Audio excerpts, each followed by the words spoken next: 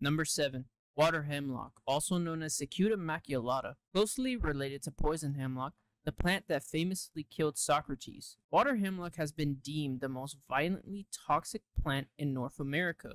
A large wildflower in the carrot family, water hemlock resembles Queen Anne's lace and is sometimes confused with edible parsnips or celery. However, water hemlock is infused with deadly toxins, especially in its roots, and will rapidly generate potentially fatal symptoms in anyone unlucky enough to eat it. Painful convulsions, abdominal cramps, nausea, and death are common, and those who survive are often afflicted with amnesia or lasting tremors. Water hemlock is considered one of North America's most toxic plants, being highly poisonous to humans. 3 members of the genus contained a toxin named succutoxin, which causes central nervous system effects, including seizures following ingestion. Medical treatment of poisoning may include the use of activated charcoal to decrease gastrointestinal absorption of the toxic principle, along with supportive care. High doses of anticonvulsant medicine are often required to halt seizure activity and further medical care, including intubation and mechanical ventilation may be required.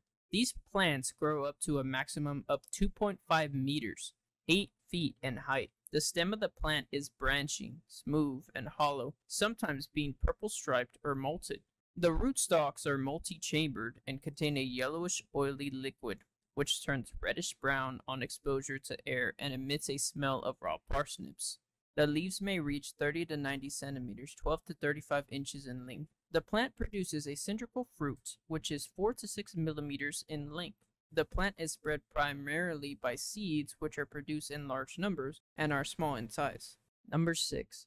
Deadly nightshade, also known as Atropa belladonna. According to legend, Macbeth's soldiers poisoned the invading Danes with wine made from the sweet fruit of deadly nightshade. It is the sweetness of the berries that often lures children and unwitting adults to consume this lethal plant. A native of wooded or wasted areas in central and southern Eurasia, deadly nightshade has dull green leaves and shiny black berries about the size of cherries. The foliage and berries are extremely toxic when ingested. Containing tropine alkaloids, it can also be harmful to handle and or touch these plants. These toxins cause delirium and hallucinations. Nightshade contains atropine and scopolamine in its stems, leaves, berries, and roots, and causes paralysis in involuntary muscles of the body, including the heart. Even physical contact with the leaves may cause skin irritation. Atropa belladonna plants can reach a height of 2 meters or 7 feet, more commonly 1.5 feet or 5, and have leaves that are 7 inches long. The bell-shaped flowers are dull purple, tinged yellow-green towards the base, and are faintly scented. The berries are sweet and are consumed by animals, mainly birds, that disperse the seeds in their droppings, even though they contain toxic alkaloids. However, in comparison of the fruit, shows that black nightshade berries are spherical, have a dull luster, and grow in clusters, whereas the berries of deadly nightshade are much glossier, twice as large, and somewhat flatter. Another distinction is that black nightshade flowers are not tubular, but white and star-shaped, bearing a central cone of yellow antlers. Number 5. White snakeroot, also known as Adretina altissima. White snakeroot was responsible for the death of Abraham Lincoln's mother, Nancy Hanks. White snakeroot is a North American herb with flat-topped clusters of small white flowers and contains a toxic alcohol known as trimetol. Unlike those who have died from directly ingesting deadly plants, poor Nancy Hanks was poisoned by simply drinking the milk of a cow who had grazed on the plant. The plants are upright or sometimes ascending, growing to 1.5 meters, 4.9 feet tall, producing single or multi-stem clumps in mid to late summer and fall. Leaves have sharply serrated margins and are up to 15 centimeters, 6 inches long. The flowers are a clean white color, and after blooming, small seeds with fluffy white tails are released to blow in the wind. The plant can spread either by wind or by its seeds. Both the meat and milk from poisoned livestock can pass a toxin to human consumers. Symptoms of milk poisoning include loss of appetite, nausea, weakness, abdominal discomfort, reddened tongue, abnormal acidity of the blood, and death. Luckily, farmers are now aware of this life-threatening hazard and make efforts to remove the plant from the animal's pastures. Number 4. Castor bean, also known as Ricinus communis. Widely grown as an ornamental, the castor bean is an attractive plant native to Africa. While the processed seeds are the source of castor oil, they naturally contain the poison ricin and are deadly in small amounts. It only takes 1 or 2 seeds to kill a child and up to 8 to kill an adult. It is a fast-growing shrub that can reach the size of a small tree, around 12 meters, 39 feet. But it does not stop there. The glossy leaves are 15 to 45 centimeters, 6 to 18 inches long, and have 5 to 12 deep lobes with toothed edges. In some varieties, they start off dark reddish purple or bronze when young, gradually changing to a dark green, sometimes with a reddish tinge as they mature. The leaves of some other variants are green, particularly from the beginning. Plants with dark leaves can be found growing next to those with green leaves, so there is most likely only a single gene controlling the production of the pigment in some varieties. Once ingested, ricin works by inhibiting the synthesis of proteins within the cells and can cause severe vomiting, diarrhea, seizures, and even death.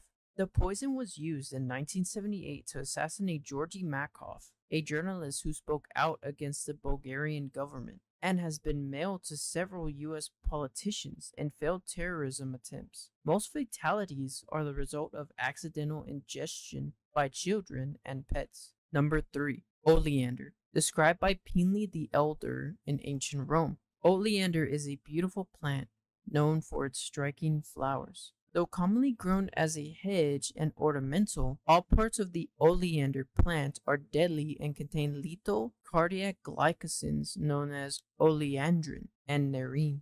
Oleander grows 2 to 6 meters, 7 to 20 feet tall, with stems that splay outward as they mature. First-year stems have a bloom, while mature stems have a grayish bark. The leaves are in pairs or whorls of 3, thick and leathery. The flowers grow in clusters at the end of each branch. They are white, pink to red, 1 to 2 inches in diameter. They are often, but not always, sweet-scented. The fruit is long and narrow, stretching from 2 to 9 inches long, which splits open at maturity to release numerous downy seeds. So just imagine that you're walking along and you see one of these seeds. If eaten, oleander can cause vomiting, diarrhea, erratic pulse, seizures, coma, and death. And if that wasn't enough, contact with these leaves and sap is known to be a skin irritant to some people. Imagine eating honey when you got home, but little did you know that the toxins in oleander are so strong that people have become ill after eating honey made by bees that visited the flowers. Oleander is a poisonous plant because of toxic compounds it contains, especially when consumed in large amounts. Toxicity studies of animals concluded that birds and rodents were observed to be relatively insensitive to the plant. Other mammals, however, such as dogs and humans, are relatively sensitive to the effects of oleander, so don't give this to your dog as a treat. It is also hazardous to animals such as sheep, horses, cattle, and other grazing animals, with as little as 100 grams being enough to kill an adult horse. Plant clippings are especially dangerous to horses, as they are sweet. In July 2009, several horses were poisoned in this manner from the leaves of the plant. Symptoms of a poisoned horse include severe diarrhea and abdominal heartbeat. Fortunately, fatalities from oleander poisoning are rare, as the plant is very bitter and thus quickly deters anyone sampling the plant. Number 2. Tobacco,